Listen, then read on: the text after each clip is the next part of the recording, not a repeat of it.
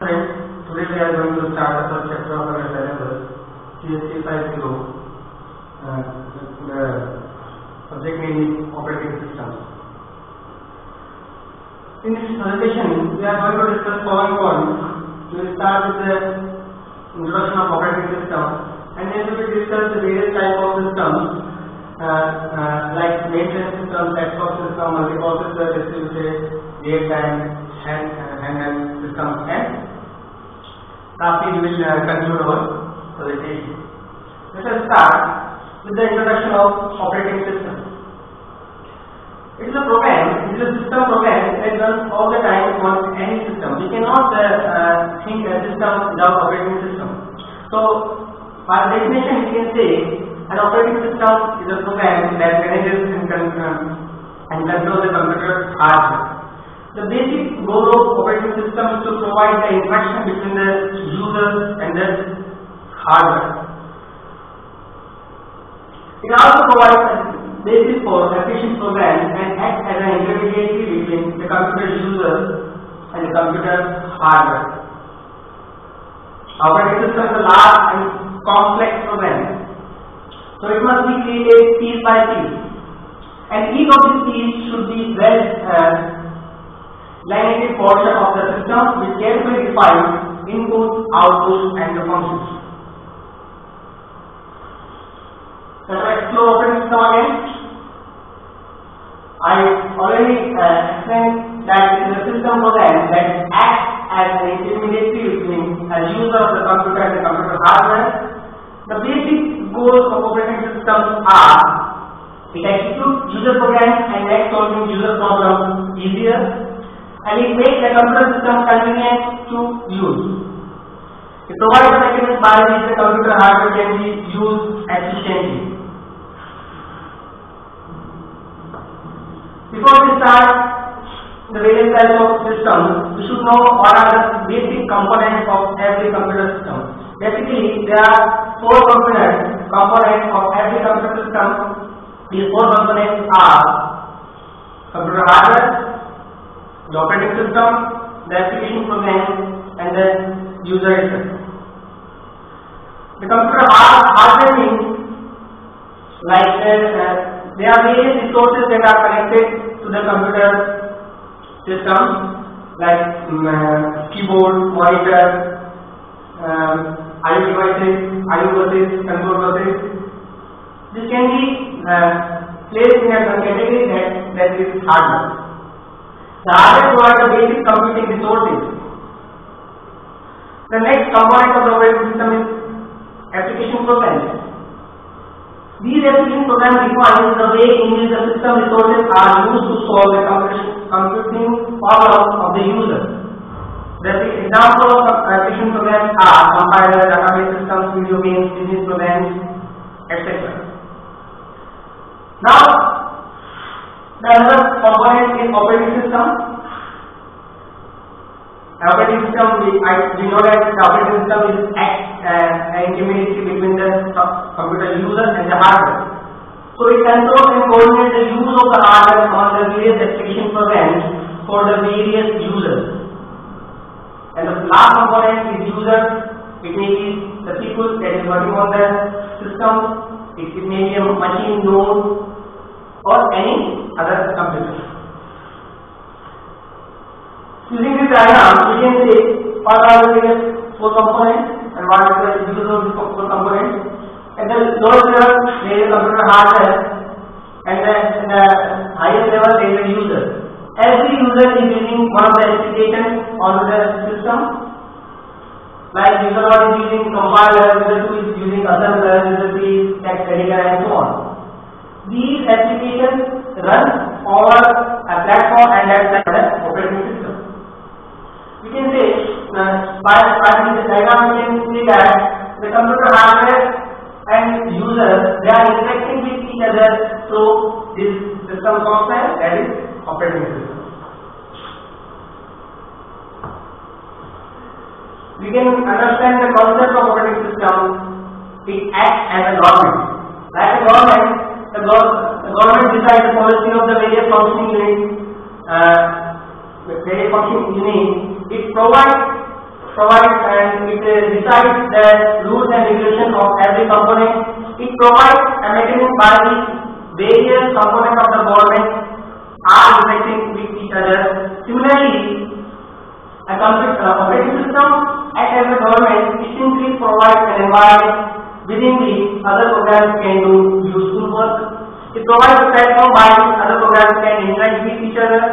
It decides the policies and rules for every application so that its application can work efficiently. And lastly, it controls, manages and coordinates all the activities of the system.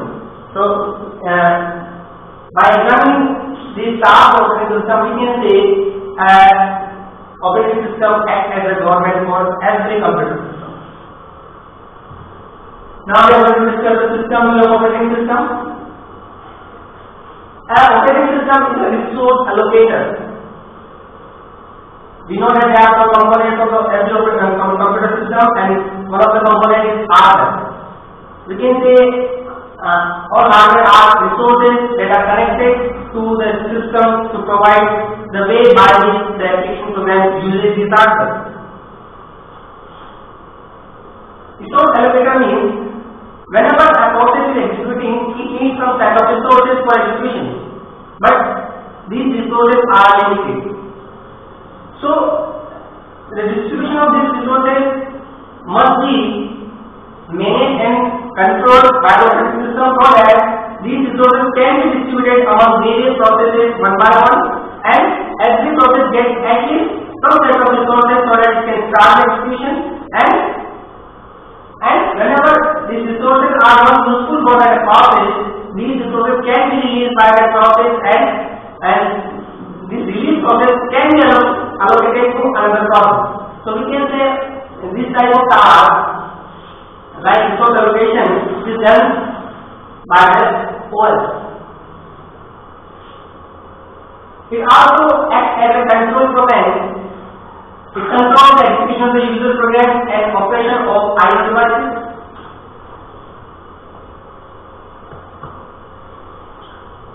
Let us discuss the computer system architecture. There are various ways to categorize a computer system, and one way to categorize various computer systems as how many number of processors are used in the computer system. On the basis of this criteria, we can categorize computer system like single processor system and multi-processor system. As the name implies, in case of single processor system, there is only one main CPU or processor in the computer system that is capable of executing a general purpose instruction set, including instructions from user processes. Almost all systems have other special purpose processors as device interface processor, IO processor, graphics processor. All these special purpose processors run a limited instruction set and do not run user programs. These type of special purpose processors are only responsible for executing the commands that are associated with the specific device. But in case of single processor system, the main CPU is only responsible for executing general purpose instructions. Sometimes these special purpose processors are managed by the operating system. In that, the operating system sends them information about their next task and monitor their status. The next type of computer system is multi-processor system. We know that in case of single processor system, there is only single processor available in the computer system, but in case of multi-processor system, there are more than one CPU available for executing general purpose instructions. This type of systems are also known as parallel system and tightly coupled system. The multi-processor system have three main advantages, and these main advantages are increased throughput, economy of scale, and increased reliability. If there are more than one CPU available for executing the task, it means we can increase the throughput. Because more CPUs are available, economy of scale.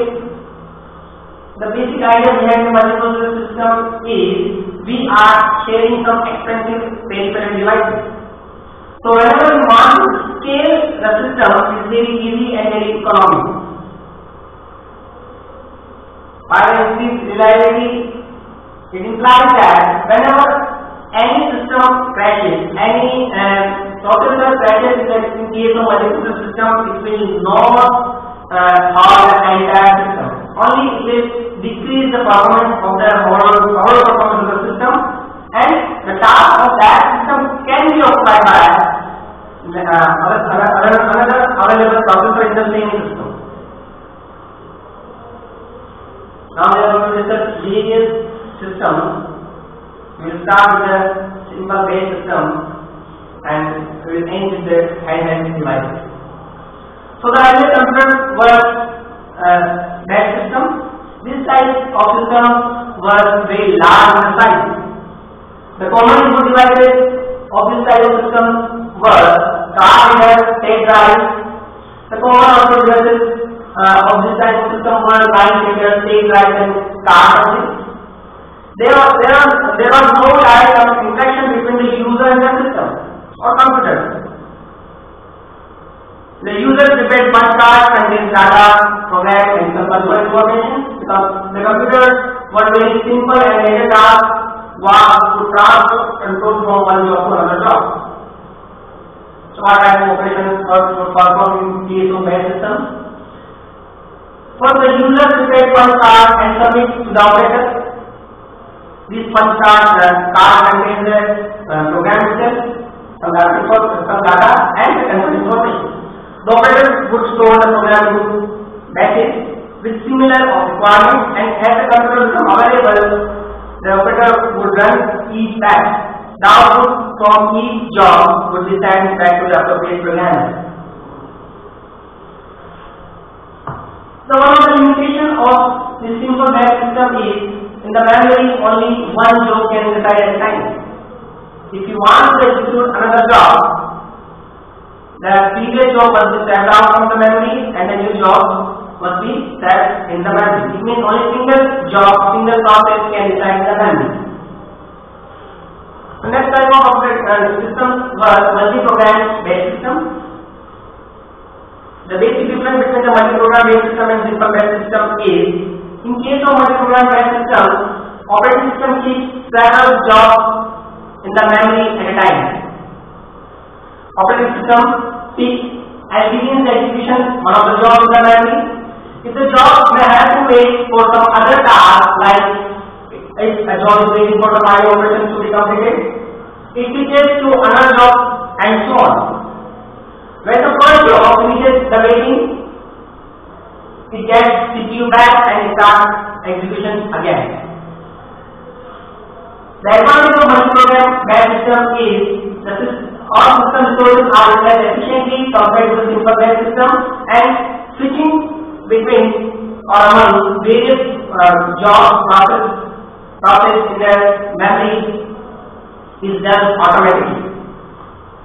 Using this diagram, we can say several jobs are kept in the memory at the same time, and the CPU is multiplied among these jobs.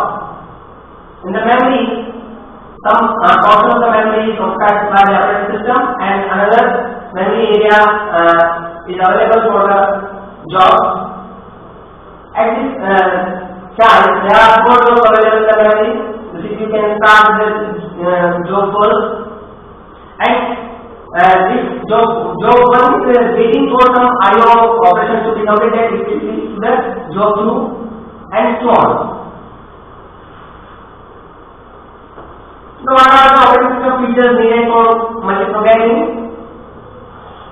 The first requirement is the IO is being supplied by the system. The memory management, the system must allocate the memory to several jobs. The system must choose among several jobs ready to run, and the allocation of devices are done by the OS. The next category of computer systems are time sharing systems. These type of systems are also known as interactive systems. It is a logical extension of multiprogramming. In time-series system, the basic idea is whenever because it is a logical extension of multiprogramming means multiple jobs can reside in the memory at a time, but it decides when CPU switches from one job to another job on the basis of the time instance given to every process. It means every process is allowed to execute only a given timestamp.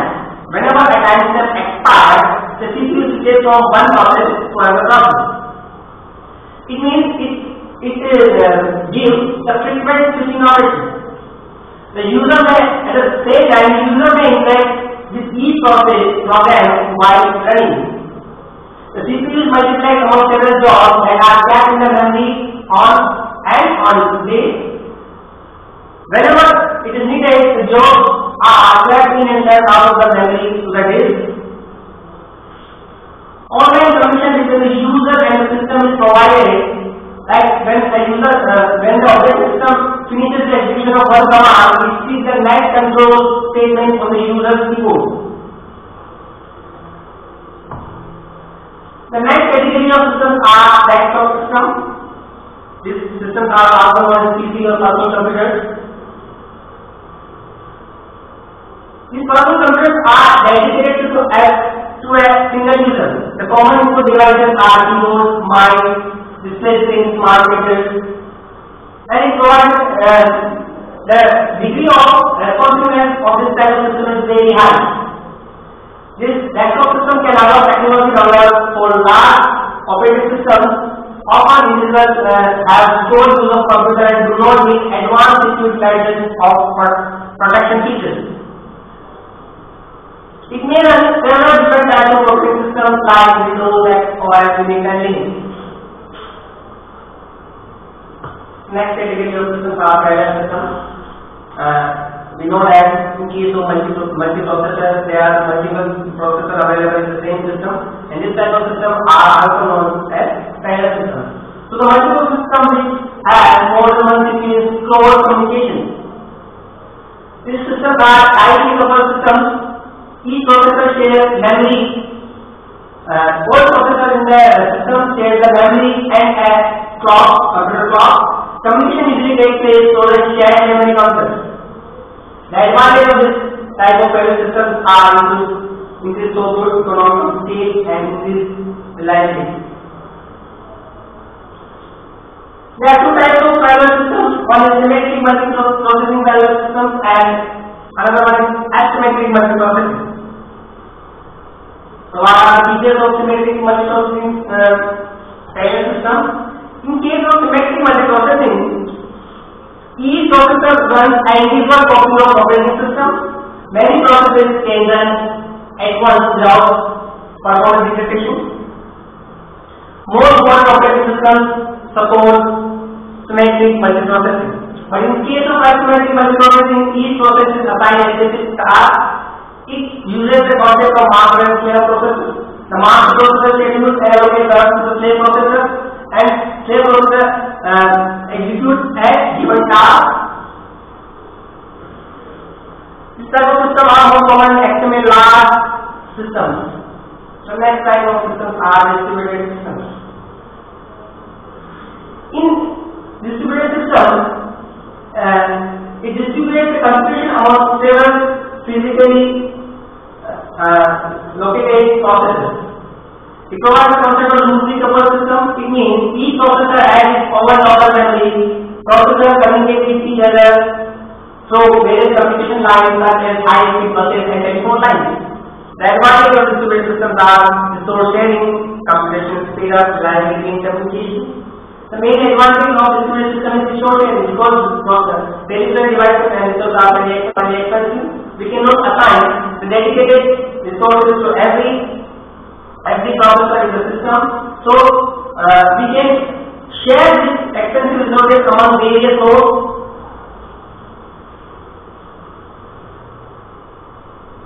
But this distributed system needs some infrastructure. The local area networks and wide area networks are an example of this distributed system, and it may be either client server or peer-to-peer system. Client server means client. There are two types of machines on the system. One is client machine and another is server machine. Whenever a machine needs some services, it sends signals to the server machine. Server machine will accept or reject the request. It extracts some information on the basis of the service requested by the client, and it sends some acknowledgement and the result to the client machine. The next category of systems are real-time systems. The real-time systems are those systems in which the computer must execute a given task in the given time span. This type of system often used as a control device in the dedicated applications such as controlling scientific experiments, medical imaging systems, industrial control systems, and some digital systems. This type of system has well-defined fixed time constraints. Real-time system may be either hard or soft real-time system. There are two types of systems: real-time system, hard real-time system, and soft real-time system. Let us discuss what is hard real-time system and what is soft real-time system. In case of hard real-time system, the secondary storage is limited or sometimes is absent. Data is stored in the short-term memory or in the ROM. Conflict with the time chain system not supported by the general purpose operating system. It means in case of hard real-time system, a system must execute the given task in the given time span. Whenever a system misses this timeline, it means system crashes. But in case of soft real-time system, the system may or may not execute the given task in the given time span. It has limited utility in the industrial control of robotics. This type of real-time systems are useful in the applications like multimedia, virtual reality, and require advanced operating system features. The next category of systems are handheld systems. This type of systems or devices that can be carried by the hand. Like example of this type of handheld systems are personal digital assistants, mobile devices, cellular telephones. But there are various issues that are associated with the handheld systems. The first issue that is associated with the handheld systems is limited memory. So the OS must manage memory efficiently so that this memory can be used by all the processes running on the same device. Generally, this type of systems are having slow processors because the fast processor requires more power, large battery, and this type of batteries are charged more efficiently.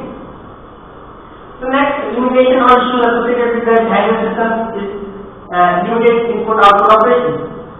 Due to the lack of memory, it requires small keyboards, handwriting recognition. Small base keyboards are provided by this type of system.